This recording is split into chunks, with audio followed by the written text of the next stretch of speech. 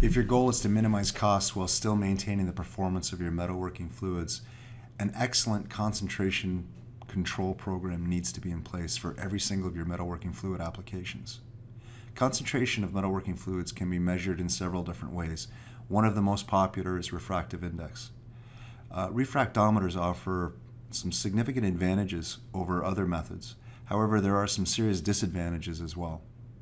The biggest advantage with a refractometer is that it's low cost. The instrument itself costs less than $100. It takes very little training. In 5-10 minutes you can get an operator up to speed in terms of what it takes to pull a sample and actually evaluate that sample using the refractometer.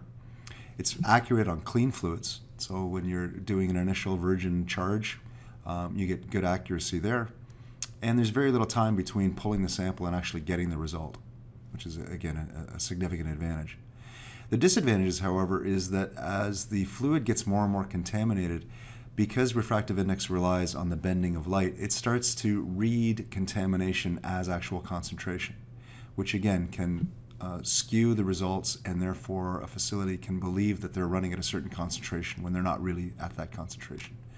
It requires calibration, so you need controls in place to ensure that the unit is being calibrated on an ongoing basis. We don't want to suffer from garbage in, garbage out.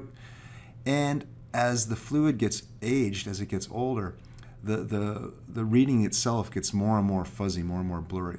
Whereas with virgin fluids, you have a nice crisp line that's easy to read. As the fluid ages, it gets blurrier and leaving it open to interpretation, where two different people are going to give you two different results associated with what's really going on in the sump itself. So in conclusion, the advantages are significant. However, the disadvantages are significant as well.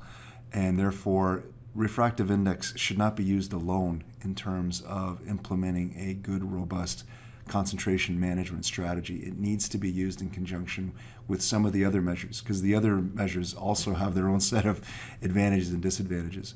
But if you're able to pull data from a number of different sources, you can get a much better idea of what's actually going on, much better opportunity to control your costs and minimize potential impact of a sump that's not being controlled well.